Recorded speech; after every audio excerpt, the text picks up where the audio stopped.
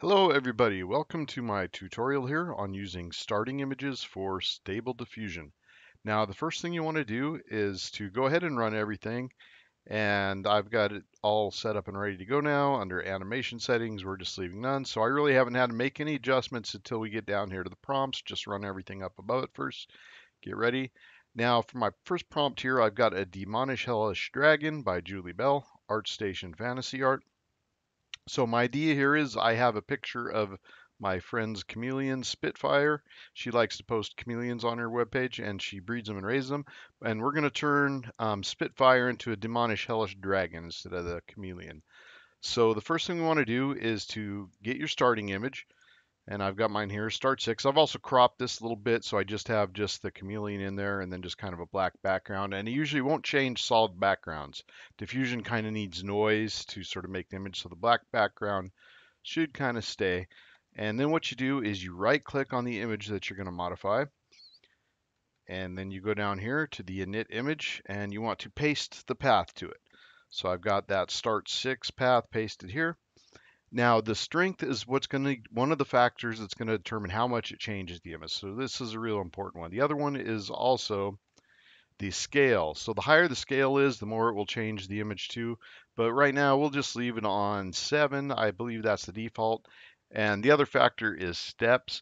So right now, I'm just going to run this like this with the strength at 1. And I'm going to go ahead and show you. This should not change the image at all. So the higher the number is there for the strength, the less it will change the image on 1. It's going to just basically keep the image exactly the same. So let's go ahead and run this.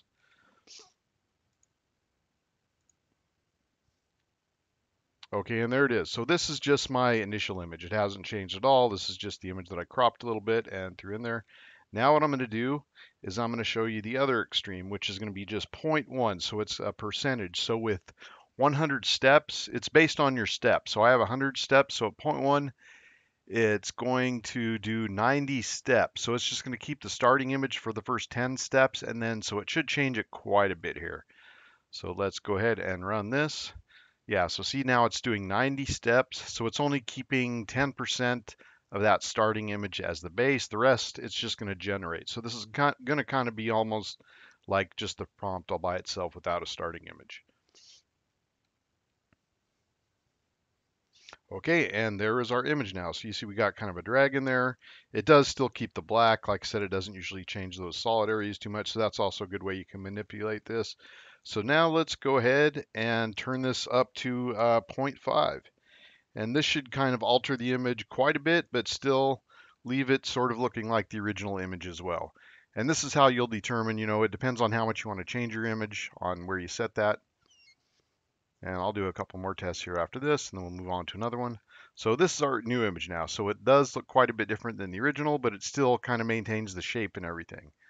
So this is a really good way to just kind of modify existing images. Now, if we want it to stay more like it, we'll try 0.7 here. And this should keep it looking a little more like the original image.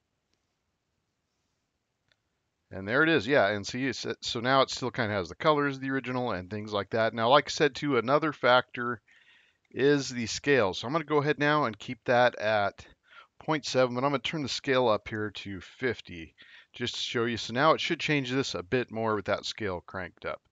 So it's kind of both factors, but the most important one is that strength right there, that percentage. So it's only going to render 30 frames to change it, but it had a little more strength there to change it, so it changed it a little more.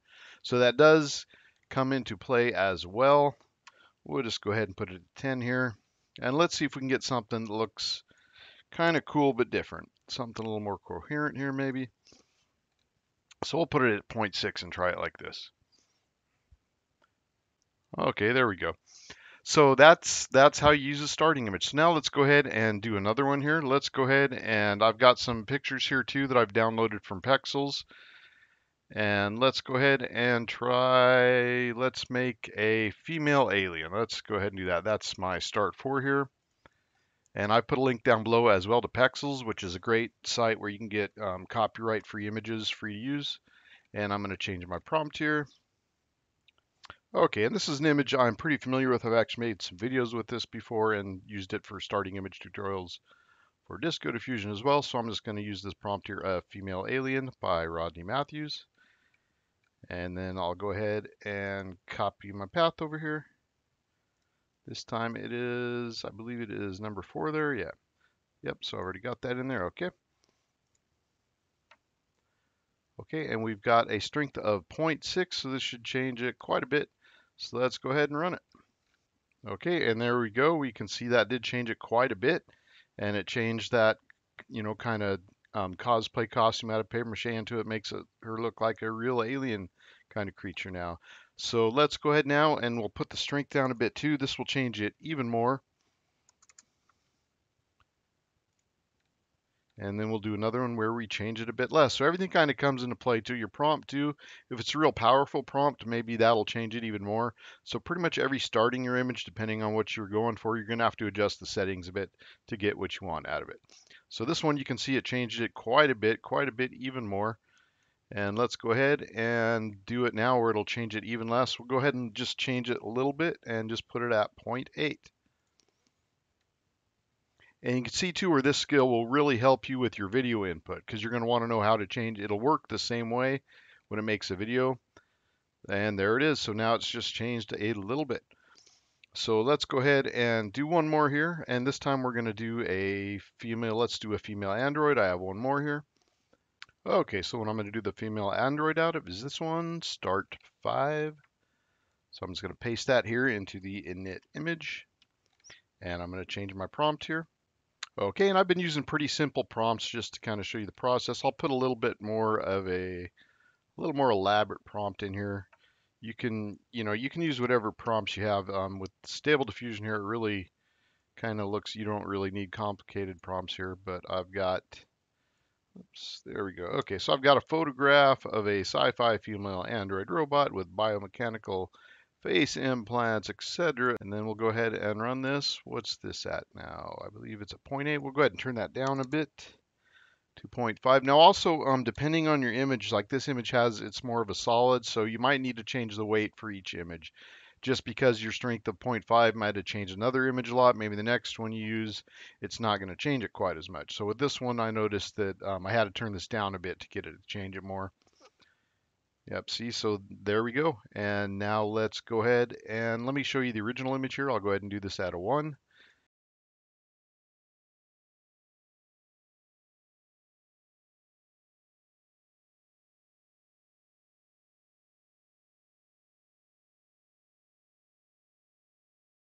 And so this is just a real fun thing to experiment with. You can take your profile picture and adjust it, make yourself an android or an alien, whatever you want to do there. And then I'm going to show you one other good use for starting images as well, which is to kind of guide Stable Diffusion to make what you want there.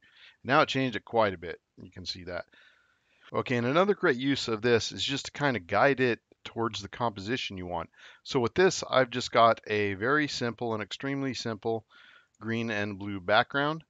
And this is just going to put the sky and the horizon line where I want basically. So I'm going to go ahead and put this image here in here.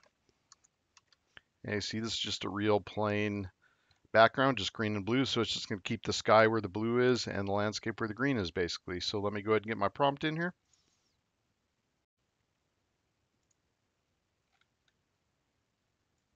Okay, so I'm going to go back to using just a pretty simple prompt here for this next one.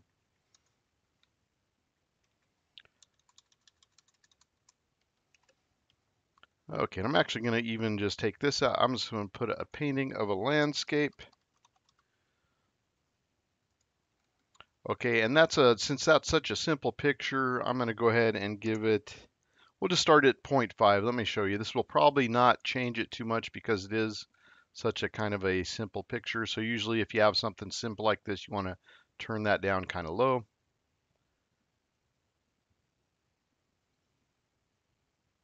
Okay, and there we go. So you see we've got a painting now here, and it used my real simple, just kind of green and blue background there as a guide. So we can control the composition there. We can control where the ground is, where the sky is, that kind of thing. But it does lack a bit of detail. Let's go ahead and turn that all the way down to 0.2 and do that again. So this is really great, especially like if you're doing a video game backdrop or something. This is great to kind of just control where it places everything in your image. Okay, and there we go. And now you see there's a lot more detail, but we still have kind of got that composition in the same place. And taking this one step further, I've got just a slightly more detailed picture here. So my idea on this one was to generate mountains and a lake and have them kind of placed where I have them in the image. So let's go ahead and run this one now. Okay, and there we go. And now we have some detail. It still kind of matches the composition I made. Not exactly 100%, but you kind of get the idea. You know, your prompts can have a lot of effect here too. So I hope this helps you with these starting images. This is a great way to kind of control it. Now I did try the mask here as well, and it didn't really seem to work too good for me, so I might try to experiment with that again later. I'm not really sure. I tried with high numbers, low numbers, decimals, but it didn't really seem to take too much effect, so I'm not going to get into that today. But this is how you can use your starting images. So go make yourself robots, dragons, whatever you want to do. Thank you for watching, and this will transfer directly to the next tutorial I'm doing, which is going to be using starting video, and we can have Stable Diffusion transform our video. That is going to be really fun. So I will see you next time. Thank you for watching.